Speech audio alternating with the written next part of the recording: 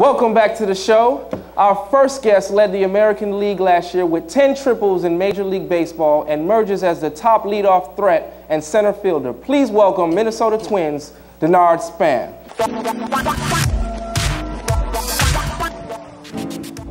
Denard Span was born in Washington, D.C. At the age of 3, he moved to Tampa, Florida. He grew up a student of the public school system, but midway through high school, he transferred to Tampa Catholic, where he became an outstanding athlete in baseball and football. As a student and athlete of Tampa Catholic, his team won a state baseball championship. Initially, he was torn between his love for football and baseball, but in the end, his love for the game of baseball shined brightest.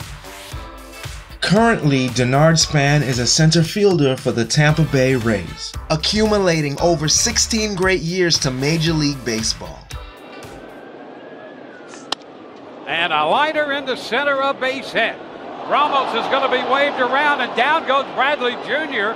That ball's going to go all the way to the wall. Span's hitting third and will be waved home. The Rays are going to take the lead. It's a 2-1 ball game. Denard Span circles the bases. He's also the founder of the Denard Span Foundation, which helps parents and children to thrive physically, emotionally, financially, and spiritually. The foundation raises money to provide cars, groceries, and scholarship opportunities. Denard is married to Ann, who is a former Olympic medal-winning hockey player. They have one son together. Tonight we salute D. Span, athlete and philanthropist. Thank you. Wow, I'm very honored, very humbled to be here.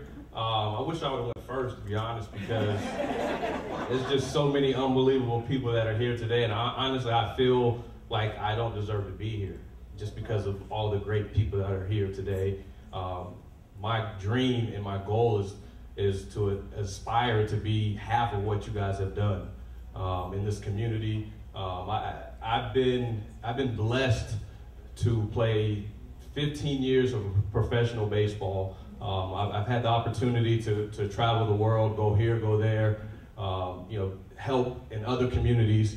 And this offseason, I got traded to Tampa Bay, and I don't believe that was by chance. I believe that was God sent, just so that I could come back to my birthplace, my home, and try to reach as many kids as I possibly can by just, showing them that there is a different route. You don't have to, go down the left way, go down the wrong way, the wrong path. If you do things the right way, God will surely bless you.